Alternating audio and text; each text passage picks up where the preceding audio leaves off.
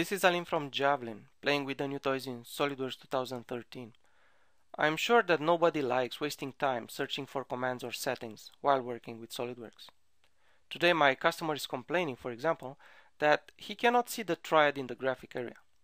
I know that the visibility of that triad is controlled by one of the settings in the system options or document properties, but I'm not sure exactly where that setting is. Fortunately, SolidWorks 2013 is going to save me a lot of time by allowing me to search for that option. So let me just use the keyword triad and use this shortcut to go directly to the correct setting. So I'm just going to put a check mark here, and as you can see, the triad is now displayed. Great, I just saved a few seconds or a few minutes even. So just remember, now you can search for any system option or document properties using this box. Thank you.